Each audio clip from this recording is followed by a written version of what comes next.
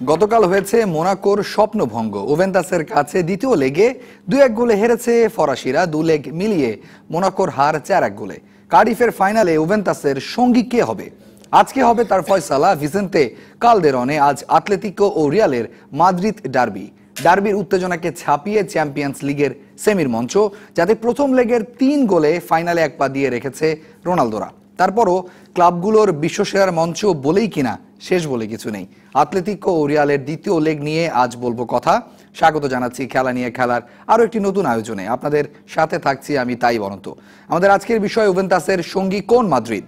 আমাদের আজকের এক্সপার্ট কালের কণ্ঠের ক্রীড়া সাংবাদিক সনদ বাবলা, স্বাগত আপনাকে। ধন্যবাদ।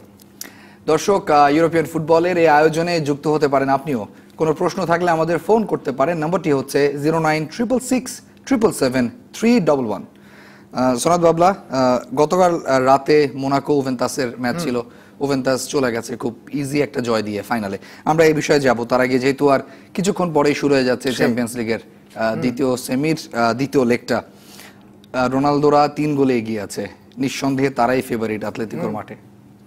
হ্যাঁ, তারা ফেভারিট, কিন্তু মানে আমি সবসময় অ্যাথলেটিকোকে একটা ভয়ের জায়গা থাকে। সেটা হলে যে অ্যাথলেটিকো খেলোয়াড় যাই থাকুক, Simeone is a great motivator, যে মানে গ্রেট কোচ। মানে এই মানে আমারও হয়তো মাঝে মধ্যে মনে হয় আজকে আর্জেন্টিনা কোচ যদি সিমিওনি থাকতেন তাহলে আর্জেন্টিনা অনেক আগেই ওয়ার্ল্ড কাপ কোয়ালিফাই করতো। মানে দারুণ হলে যে একজন দুর্দান্ত কোচ, মোটিভেটর। অথচ তার টিমে দেখেন, তার টিমে একমাত্র গ্রেজম্যান ছাড়া সেই অর্থে কোনো তারকা নাই।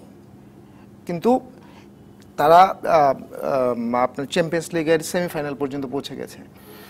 এখানে আজকে মানে ম্যাচের আগে যে প্রিভিউতে যেসব কথাবার্তা সিমিওনি বলেছেন, তাতে মনে হচ্ছে যে ম্যাচটা আসলেই কঠিন হবে।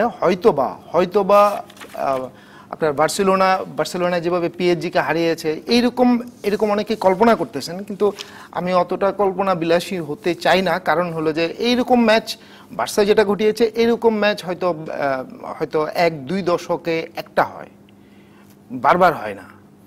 আর রিয়াল যে টিম, ওই টিমের বিপক্ষে গোল যেমন করবে, পাল্টা রিয়ালের গোল করার ক্ষমতা এত বেশি, সেই ক্ষমতা আসলে হলে যে এখন এই মুহূর্তে বিশ্বের অন্য টিমের নেই। যে আপনি বলছিলেন যে মানে বার্সার উদাহরণটা দিলেন যে পিএসজির কাছে 4 গোল খেয়ে কোয়ার্টারে আবার 6টা গোল দেওয়া, এটা রেকর্ড করেছে তারা। গতকালও সেম কথাই বলেছি যে চ্যাম্পিয়ন্স লিগের নকআউটে এসে 2 গোলে পিছিয়ে থেকে কেউ আসলে সেটা শোধ করতে পারেনি। আজকে তো আতলেতিকোর জন্য আরো বড়, মানে আরো একটা 3 গোল শোধ করতে হবে। খুবই কঠিন বলছিলেন। এবং আপনি বলছেন রিয়ালের কথা, আমি হয়তো স্ট্যাটে ভুল হতে পারি, নাও পারি, 60 ম্যাচ মনে হয় রিয়াল টানা গোল করছে। তো একটা দল যখন ছন্দে আছে এবং অলরেডি 3 গোলে এগিয়ে রয়েছে, তাদেরকে হারানোটা তো এমনিতেই অনেক টাফ হয়ে যাবে। হ্যাঁ, তাদেরকে হারানোটা আসলে টাফ। আসলে প্রথম কথা হলে যে 83 ম্যাচ, খুব সম্ভবত 83 ম্যাচের মধ্যে 83 ম্যাচে তারা হলে যে 3টা ম্যাচে শুধু গোল পায়নি। এবং এইখানে যদি আজকে যদি ক্যালদেরনে যদি একটা গোল যেখানে পাবে, ওরা 2 গোল করুক, অ্যাথলেটিকো 2 গোল করুক, ওরা একটা গোল পেয়ে গেলে অনেক বিশাল কঠিন হয়ে যাবে। আপনি বলছিলেন অ্যাওয়ে গোলের কথা, আপনি বলছিলেন যে একটা যদি অ্যাওয়ে গোল থাকতো, কিন্তু আমরা যদি গত মানে প্রথম লেগটা দেখি, সেখানে টোটাল ম্যাচেই রিয়ালের জালে একবার মানে চেষ্টা করেছে শট অন টার্গেট, যেটা হচ্ছে এবারের পুরো সিজনে সবচেয়ে পুয়ার পারফরমেন্স দিয়েগো সিমিওনের টিমের। তারা মানে একটু প্রেসারই পড়ে গিয়েছিল প্রথম লেগটাতে। আসলে রিয়ালের অ্যাথলেটিকোর এবারের টিমটা আপনি দেখবেন যে হলে যে তাদের লিগও শুরুতে কিন্তু খুব বাজে খেলেছে। লা লিগায়ও শুরুতে খুব বাজে খেলেছে, শেষের দিকে এসে ভালো খেলেছে এবং হলে যে তারা গোল পাচ্ছিল। কিন্তু ওই ম্যাচে রিয়াল জানে ক্যালদেরনে খেলাটা কত কঠিন। এই জন্য রিয়াল হলে যে নিজেদের মাঠে যা করার অনেক দূর আগে এগিয়ে রেখেছে। এটা হলে যে আপনার হলে যে আসলে রোনালদোর কোয়ালিটি, তারা হলে যে রোনালদোর ব্রিলিয়ান্সের কাছে হেরে গেছে। না, আউটস্ট্যান্ডিং পারফরম্যান্স, 3টা গোল করেছেন, ব্যাক টু ব্যাক 2টা হ্যাটট্রিক। এবং ওদের জন্য অ্যাথলেটিকের জন্য আরেকটা বড় চাপ যে লা লিগার ম্যাচও ওদের ক্যালদেরনে হ্যাটট্রিক করেছে, এবারও নিজেদের মাঠে হ্যাটট্রিক করলো, যে মানে একটা বিশাল ব্যাপার। আরেকটা হলো যে রিয়ালের এখন গোল করার স্কোরিং এবিলিটি এত বেশি, মানে একটা কোচের জন্য এমন একটা সমস্যা দাঁড়িয়েছে, ওর যে বি টিম আছে, মোরাতা, হামেস, এসেনসিও, মানে পাইপলাইনের কথা বলছেন, লুকাস সাইড বেঞ্চের কথা বলছেন, বেঞ্চে লুকাস ভাস্কেস, এই চারজনকে যখন খেলায়, যখন তার মেইন একাদশটা বাদ দিয়ে সেকেন্ড ইনিংস টিম নামায়, সেই সেকেন্ড ইনিংস টিমের ফরওয়ার্ডদের গোল সংখ্যা হলো যে এই চারজনের গোল সংখ্যা হলো যে 43। মানে একটা কোচের জন্য এটা শেষ দিকে এসে আপনি ফ্রন্ট লাইনকে নামিয়ে যাদের নামাচ্ছেন তারাও কিন্তু গোল দিয়ে যাচ্ছে, এবং এই কারণেই মনে হয় জিদান তার মেইন প্লেয়ারগুলোকে লিগে অনেক রেস্ট দিতে পারে। হারানোর সামর্থ্য আছে, কিন্তু হারানোর সামর্থ্য আছে, তাদেরকে হারাতে হলে 4 নিলে হারাতে হবে, সেই সামর্থ্য নেই আমার। এটা হয়তো আমি একটু হয়তো বা ম্যাচের আগে একটু বেশিই বলে ফেললাম কিনা আমি জানি না, ম্যাচ শেষে কি হবে, কিন্তু আমার বিশ্বাস যে সেই সামর্থ্যটুকু নেই রিয়ালকে 4-0 হারানো, কারণ রিয়াল গোল করবে, এটা শিওর। রিয়াল গোল, কিন্তু গোল তারা দেবে, হ্যাঁ গোল তারা দিবে। আপনি যদি 4 গোল দেয়, রিয়াল 2 গোল করবে, 4-2 হারবে, তাতে কোনো লাভ নেই। ওই ঘুরে ফিরে অ্যাওয়ে গোলের বিষয়টা চলে আসছে, একটা অ্যাওয়ে গোল থাকে হয়তো। তাদের গোল করার এবিলিটি আমার কাছে মনে হয় আজকের ম্যাচটা অ্যাথলেটিকো ডমিনেট করবে। শুরু থেকেই তারা 55,000 দর্শক ক্যালদেরনের সব মিলে এমনভাবে তেতে আসে, আর বারবার চ্যাম্পিয়ন্স লিগে তাদের এমন একটা কাকতালীয়ভাবে তারা বাদ পড়ছে রিয়ালের। আমি আসছিলাম আপনার কাছে সেই প্রসঙ্গটাতে, 2014, 2016 দুবারই রিয়ালের কাছে ফাইনালে হার, এবার কোয়ার্টার সেমিফাইনালে। এটাও তো আসলে একটা মনস্তাত্ত্বিক লড়াইয়ের জায়গা, যে রিয়ালের কাছে হারছি, সেই প্রেশারটা নিয়ে মাঠে নামতে হবে। সেই জায়গাগুলো মিলিয়ে এটা মানে আমি একটু অন্য দিক থেকে দেখলে আসলে খুবই সিমিওনের জন্য খারাপ লাগে। সিমিওন আসলে হলে যে আমার খুব পছন্দের কোচ, খুবই পছন্দের কোচ। সেই তুলনায় যদি অ্যাজ এ কোচ হিসেবে চিন্তা করেন, আপনার জিদানের চেয়ে অনেক এগিয়ে থাকা কোচ। জিদান কেবল এই কোচিং প্রফেশনটা কেবল শুরু করেছেন, সেই জায়গা থেকে অনেক। আপনি এখন বিষয়টা এরকম, যদি মানে একটা হাইপোথেটিক্যাল চিন্তা, যদি রিয়ালের সিমিওনেকে যদি রিয়ালের কোচ এই সময়ে দেওয়া যেত, আর যদি জিদানকে যদি এই দিকে যাওয়া যেত, আপনার অ্যাথলেটিকো দেওয়া যায়, তাহলে হয়তো ম্যাচটায় আমি আসলে কোনো ধরনের হোপই দেখি না। এখন শুধুমাত্র সিমিওনি আছেন বলেই, একমাত্র সিমিওনে আছেন বলে এই ম্যাচটা অনেক এন্টারটেইনিং হবে। আপনি কম্পারিজনে জিদানকে অনেকটা পিছিয়ে রাখছেন, কিন্তু একই সাথে এটাও তো সত্য যে জিদানেরও কিছু স্ট্র্যাটেজি রয়েছে, কারণ তিনি আসার পর থেকে ফল পাচ্ছে রিয়াল মাদ্রিদ। হ্যাঁ, রিয়াল মাদ্রিদ এটা জিদানেরও তো সেই ক্ষমতা আছে, নাহলে হলে যে ম্যাচ একদম মৌসুমের শেষের দিকে এসে তার টিমটা, তার রোটেশন পলিসি একদম হলে যে পারফেক্ট, তার রোটেশন পলিসির কারণেই আজকে রিয়াল হলে যে এত ভালো খেলছে। তার হলে যে মেইন প্লেয়ারদের সে যখন তখন সে ইচ্ছা করলেই রেস্ট দিতে পারছে, কিন্তু আমরা দেখছি ইসকোকে তিনি খেলাচ্ছেন না, এসেনসিওকে খেলাতে পারছেন না। হ্যাঁ, এসেনসিও, মোরাতার গোল আর বেনজেমার গোল সমান, অথচ বেনজেমা ফার্স্ট 11-এ খেলছে। তার হলে যে এই বিলাসিতাটুকু দেখানোর সুযোগ আছে, কারণ তার হাতে যথেষ্ট অস্ত্র আছে। আর হলে যে সম্ভবত হাতে অস্ত্র না থাকার কারণে বার্সা ভুগলো, হাতে বা আপনার সিমিওনের হাতে সেটা নাই। তবে আজকে একটা মানে রিয়ালের ডিফেন্সের জন্য একটা টাফ পরীক্ষা হবে, যেহেতু রিয়ালের রাইট ব্যাকে আজকে কারবাহাল নেই, ডেনিলো আসছে। ডেনিলো হলে যে মানে এইসব ম্যাচের জন্য ঠিক উপযুক্ত প্লেয়ার না। ওইদিকে আবার তারা আজকে মানে বাদ দিয়ে একাদশে আবার কারাস্কোকে নামিয়েছে। কারাস্কো হলে যে লেফটিং দিয়ে খুব ভালো, তো এটা হলে যে খুব মানে ট্রাবল হবেই আজকে। আপনি বলছিলেন যে রিয়াল গোল দেবেই। আমরা বার্সার সাথে যদি এল ক্লাসিকোটা দেখি, যে তারা পিছিয়ে রয়েছে, তারা 10 জনের দল হয়ে গেল, তারপরও তারা সমতাটা ফেরালো, এবং সমতা ফিরিয়েও তারা আবারও গোলের জন্য ঝাঁপিয়ে পড়লো। দেখে মনে হচ্ছিল না যে আসলে তারা 10 জনের দল, গোল ক্ষুধাটাই দলের ভিতর রয়েছে। রিয়ালের স্ট্র্যাটেজিটা কি মনে করেন আপনি, আসলে ঠিক কোন ঘরানার ফুটবলটা তারা খেলে এই মুহূর্তে? এখনকার রিয়াল হলে যে হয়তো মরিনো রিয়ালের চেয়ে অনেক ভিন্ন, বা গত সিজনে মানে জিদানের এই মুহূর্তের রিয়াল মানে ডেভাস্টেটিং রিয়াল। আসলে আমি মানে যে ধরনের 10 বছরের সেরা রিয়াল বলতে পারেন আপনি না, সেটা বলা যাবে না, কিন্তু এই মুহূর্তের মানে আসলে এত কম্প্যাক্ট রেজাল্ট তাদের দেখিনি। আনচেলত্তির আমলেও কিন্তু এখন হলে যে রিয়ালে আসলে যেসব বেঞ্চ টেঞ্চ সব মিলিয়ে সবাই হলে যে খুব ফাইটিং প্লেয়ার, সবাই রেজাল্ট পাচ্ছে, যেই যেখানে নামছে ক্লিক করছে। সম্ভবত মানে সিজনটা শুরুর আগে জিদান যে ছকটা কষেছেন তার প্লেয়ারদের নিয়ে, তার ট্রান্সফার নিয়ে, সব জায়গাটায় খুব ভালো একটা ইকুয়েশন ছিল যে কারণে হয়তো ফলটা তিনি সিজনে শেষে এসে পাচ্ছেন। আমরা একটা ফোন কল নিতে চাই, আমাদের সাথে একজন দর্শক যুক্ত হবেন এই মুহূর্তে। আপনার নামটি বলবেন এবং প্রশ্নটি করবেন। হ্যাঁ, আসসালামু আলাইকুম। ওয়ালাইকুম সালাম। জি, মারুফ হোসেন বলছিলাম লালবাগ থেকে। জি, আপনার প্রশ্নটি করবেন। জি, তার কাছে আমি কোশ্চেনটি জানতে চাচ্ছি যে মানে কিছুক্ষণ আগে অ্যাটলেটিকো মাদ্রিদ তো তাদের একটি মানে ফরমেশন দেখলাম 3-5-2 ফরমেশনে তারা নাকি খেলবে। তো আপনি এটাকে কতটা মানে যুক্তিযুক্তভাবে মনে করছেন? জি, ধন্যবাদ। জানতে চাচ্ছিলাম। ধন্যবাদ আপনাকে। 3-5-2 ফরমেশন অ্যাটলেটিকো। রিয়াল সাধারণত এই ফরমেশনে রিয়াল সাধারণত খেলে না। রিয়াল 3-5-2 তে এই ফরমেশনে রিয়াল সাধারণত খেলে না। রিয়াল অ্যাটলেটিকোর কথা বলেছেন সম্ভবত। অ্যাটলেটিকো খেলবে সম্ভবত, এটা বলেছেন। হ্যাঁ, অ্যাটলেটিকো ওই যে মানে আপনি মাঝ মাঠে ডমিনেন্স করবে যখন তখন একটা হলো যে একটা থ্রু বল বাড়াবে রিয়ালের ডিফেন্স। কারণ রিয়ালের ডিফেন্সটা আগের তুলনায় আজকে তুলনামূলক দুর্বল বলছেন আপনি। রাইট ব্যাকটা রেগুলার রাইট ব্যাক নাই, সেই জায়গা দিয়ে ওরা চেষ্টা করবে কিন্তু হলে যে আমি আগেই বলছি অ্যাটলেটিকো, আমার মনে হচ্ছে যে অ্যাটলেটিকো ডমিনেন্স মাঠে থাকবে, কারণ তাদের তো জিততেই হবে, ডু অর ডাই সিচুয়েশন, দাপট থাকবে। কিন্তু রিয়াল যে কোনো সময় রিয়াল যখন ব্যাকফুটও থাকে, রিয়াল গোল খেলো বা রিয়াল খেলতে পারছে না, ওই সময়েও রিয়াল গোল বের করে। এটা হলে যে রিয়ালের একটা আলাদা একটা চরিত্র হয়ে গেছে। সোনাদ বাবলা, একই সাথে এটা তো ডার্বি ম্যাচ একটা, মানে আমরা হয়তো চ্যাম্পিয়ন্স লিগের সেমিফাইনালের উত্তেজনায় ভুলে যাচ্ছি। ডার্বি ম্যাচ তো সবসময় এক্সট্রা অর্ডিনারি কিছু, আর মানে এটা একটা সাজ রব ব্যাপার। সেখানে সেই ডার্বি ম্যাচের উত্তেজনাটা আপনি আসলে কিরকম উপভোগ করেন?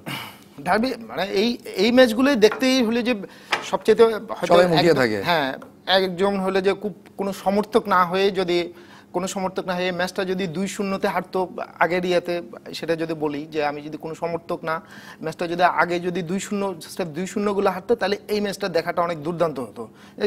মানে 50-50 ম্যাচ হতো। বুঝতে পারছেন যে যত কিছু হোক না কেন রিয়ালের সঙ্গে আমার কাছে মনে হয় যদি অতিমানবীয় কেউ কিছু না করে, এবং চ্যাম্পিয়ন্স লিগের হিস্ট্রি তো তা বলে না এমন কিছু হওয়ার কথা। আমরা একটা বিরতির পর ফিরে আসছি আপনার কাছে।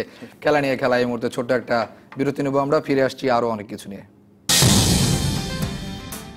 স্বাগত আরো একবার, দেখছেন খেলা নিয়ে খেলা, সাথে রয়েছে আমি তাই বনন্ত। আমাদের আজকের বিষয় উভেন্তাসের সঙ্গী কোন মাদ্রিদ। আমাদের আজকের এক্সপার্ট কালের কণ্ঠের ক্রীড়া সাংবাদিক সনদ বাবলা, আপনাকে আরো একবার স্বাগত। আরো একজন দর্শক রয়েছে আমাদের সাথে ফোনে, আমরা তার কথা শুনতে চাই। আপনার নামটি বলবেন এবং প্রশ্নটি করবেন। হ্যালো, আসসালামু আলাইকুম। ওয়ালাইকুম সালাম। হ্যাঁ, তাইক ভাই ভালো আছেন? আমি ভালো আছি, আপনি ভালো আছেন? জি ভাই, আমি শামীম, মিরপুর থেকে। শামীম, আপনার প্রশ্নটা শুনতে চাই। জি, আমার প্রশ্ন হচ্ছে যে রিয়াল মাদ্রিদের মানে অ্যাটলেটিকো মাদ্রিদ জুভেন্টাসের সাথে ভালো হবে, খেলাটা জমবে। জি, এটা ছিল আপনার কথা। জি জি, আর আমার একটা প্রশ্ন ছিল। জি করেন। হ্যাঁ, আমার প্রশ্ন ছিল যে বার্সেলোনা থেকে যে রিয়াল মাদ্রিদ জুভেন্টাসে চলে গেল ওই যে ড্যানিয়েল ওয়েলস, ও কিভাবে গেল ভাই? আসলে এটা তো শুনলাম না কোনো নিউজে ভালো করে বড় বিজ্ঞাপনে যে এরকম ট্রান্সফার হয়েছে। এটা অনেক আগের কথা, অনেক আগে গিয়েছেন এবং যে 4টা গোল হলো মোনাকোর সাথে, তার মধ্যে নিজে করেছেন, বাকিগুলো করিয়েছেন। একদম বাকি 3টাই করিয়েছেন। অসাধারণ। মানে এইরকম একজন আপনি হলে যে একজন রাইট ব্যাকের কাছ থেকে এই সার্ভিস পেলে ওই টিম তো না জেতার কোনো কারণ নেই। একজন রাইট ব্যাক এসে আপনার crucial match, semifinal match, champions লিগের সেমিফাইনাল ম্যাচ আপনাকে পার করে দিয়ে যাচ্ছে, তাহলে তো আপনার আর কিছু লাগে না। Outstanding performance. এবং প্রথম লেগের যে দুটো গোল, যে দুটো অ্যাসিস্ট করলেন হিগুয়াইনকে, মানে হিগুয়াইন তো মিস করতে ওস্তাদ, দুটো গোলই তিনি জায়গা মতো করতে পেরেছেন। তারপর হলে যে গতকালের যে ভলিটা করলেন, গোলকিপার আগে এসে বলটা ঠেকাইছে, দেখছে পোস্ট খালি, দেখছে অনেক দূর থেকে বলটা থামানোর প্রয়োজনে ওখান থেকে ভলি মারছে, অসাধারণ ভলি। আমরা অবশ্য উভেন্তাস এবং মোনাকোর যেই সেমিফাইনালটি গতকাল হয়ে গেছে তা নিয়ে কথা বলছি। একই সাথে আমরা চাই যে খেলাটা শুরু হয়ে গেছে রিয়াল এবং অ্যাটলেটিকো, সেই খেলাটিও আমরা আপনাদেরকে দেখাবো। সোনাদ বাবলা, ইউভেন্টাস এবং মোনাকোর ম্যাচটা, মানে মোনাকোর কাছ থেকে পারফরমেন্সটা নিশ্চয়ই আপনি আরো অনেক ভালো পারফরমেন্স চেয়েছিলেন। আমরা শুরুতেই বলেছি স্বপ্ন ভঙ্গ হয়েছে তারা প্রায় জিততে চলেছে। 27টা ম্যাচে তারা এবারের মৌসুমে 3বার করে গোল করেছে। Outstanding performance, outstanding forward line up, Radamel Falcao as well as আমরা এমবাপ্পেকে পাচ্ছি। একটু মনে হয় দুর্বল হয়ে গেল সেমিফাইনালটা তাদের জন্য। হ্যাঁ, সেমিফাইনালটা আসলে প্রথম ইউভেন্টাসের ডিফেন্স লাইনটা এত ভালো, বার্সার কত সৃষ্টিশীল প্লেয়ার, মেসি আছে, ইনিয়েস্তা আছে, নেইমার, সুয়ারেজ, তারাই ভাঙতে পারে নাই। এত এত স্ট্রং ডিফেন্স লাইন একবারের জন্য, মানে আমি বার্সার কথাটা বলছি এই কারণে যে হলো যে বার্সার অ্যাটাকে ভেরিয়েশন অনেক বেশি, বার্সার অ্যাটাকের অনেক সৃষ্টিশীলতা অনেক বেশি, সেই জায়গা থেকে তারা পারে নাই হলে যে ভাঙতে গোল বের করতে। তাদের একবারের জন্য তাদের এত অ্যাটাক, একবারের জন্য তারা কনসেন্ট্রেশন লুজ করে নাই। এই টিমের পক্ষে, এই টিমের সঙ্গে আসলে খেলাটা বড় কঠিন। 11 ম্যাচে তারা 2টো গোল খেয়েছিল, পুরো চ্যাম্পিয়ন্স লিগে গতকাল তারা একটা খেয়েছে, অর্থাৎ 12 ম্যাচে 3টা। মানে তাদের গোলকিপার এবং ডিফেন্স লাইন প্রশংসা যত করা হবে কম হবে, তবে আসলে কম হবে। মানে তারা আসলে ইতালির যে ঘরানার কথা বলা হয়, ডিফেন্সিভ ঘরানার কথা বলা হয়, আমার মানে ইউভেন্টাসকে দেখলেই বোঝা যায় এটা কেন বলা হয়। মানে তারা এই জায়গাটা এত স্ট্রং কিভাবে হয়, খুবই কম্প্যাক্ট। হ্যাঁ, খুবই কম্প্যাক্ট। আপনি ইয়ারে দুই উইং ধরে ইয়ারে বল ফেলো, এত লম্বা লম্বা সব ডিফেন্ডার, এবং তাদের রিডিং এত ভালো, একটা বল একবারের জন্য তারা ফ্লাইট মিস করে না। আর বুফন তো আছেই, শেষ বর্ষে তো বুফন আছে, বার্সার সঙ্গে অবিশ্বাস্য সেভ করে দিয়েছে। খুব সম্ভবত এটা ইয়ার ছিল, ইনিয়েস্তার ছিল। আপনি বুফনের কথা বলছিলেন, প্রায় 40 বছর বয়স, ওয়ার্ল্ড কাপ তার হাতে তুলেছেন, কিন্তু চ্যাম্পিয়ন্স লিগটা কখনো তোলা হয়নি। রিয়ালের জন্য মনে হয় কিছুটা ভয়েরই ব্যাপার। হ্যাঁ, আগে রিয়াল উঠুক তো। রিয়ালের জন্য আজকে যদি সিমিওনি টিম যদি অতিমানবীয় কিছু না করে, তাহলে অবশ্যই মানে রিয়ালেই যাচ্ছে। এটা একটা খুব দেখার মতো ম্যাচ হবে, রোনালদো ভার্সেস বুফন। হ্যাঁ, দুইটা টিম দুই ধরনের ফুটবল খেলে। একটা হলো যে ডিফেন্সে খুব বেশি আত্মনিবিষ্ট ডিফেন্স, তাদের হলে যে ডিফেন্সে মনোযোগী, আরেকটা হলে যে অ্যাটাকিং, মানে ওখানে রিয়ালের সবারই গোল করার ক্ষমতা আছে। কিন্তু সনদ বাবলা, মানে আমরা বারবারই রক্ষণ দুর্গের কথা বলছি ইউভেন্টাসের ক্ষেত্রে, কিন্তু ফুটবলটা তো তারা সৃজনশীল ফুটবলটাই খেলছে, খেলাতে কিন্তু বিরক্ত লাগছে না। আক্রমণ যেগুলা করছে চমৎকার না, ওদের আক্রমণেরও মূল জায়গা হলে যে দিওয়ালা দেখবেন হলে যে গতকালও এত মার্কিং এর মধ্যে গতকালও দুর্দান্ত খেলেছে। দুই একটা বল 2-3 জনের মধ্যে দিয়ে যে মানে ডস করে যে বেরিয়ে যাওয়া, এবং বার্সা তো হারলো তার কাছে। এইরকম এদের এইরকম চান্সগুলো একটা দুইটা যে পায়, হয়তো 5টা পেলে 3টা স্কোর করে দেয়, আর তো কিছু লাগে না। 5টার মধ্যে যদি ওদের হিগুয়েন আছে, হিগুয়েন যেমন হলে যে গতকাল পায় নাই, তার আগের ম্যাচে করে দিয়েছে। এখন হলে যে বল বানিয়ে দেওয়ার কাজ আছে, তারপর তাদের মানজুকিস আছে, strong front line, strong defence line, দারুণ একটা টিম। আমরা ধরছি যে আপনি যেহেতু ভবিষ্যদ্বাণী করেছেন রিয়াল খুব বড় সড়ো অঘটন না হলে, হ্যাঁ রিয়াল অঘটন না হলে আমার মনে হয় গোল হয়ে গেল নাকি, আমরা এখনো আসলে জানি না, খেলাটা চলছে, গোল হয়নি এখন না হলে মানে রিয়ালের 2-1 গোলে জেতার কথা, অথবা ম্যাচটা 2-2 আপনি চিন্তা করছেন, অথবা 2-2 গোলে ড্র হবে। মানে কার্ডিফে আসলে আপনি আশা করছেন ইউভেন্টাস বনাম রিয়ালের। আমরা একেবারে শেষ দিকে চলে এসেছি।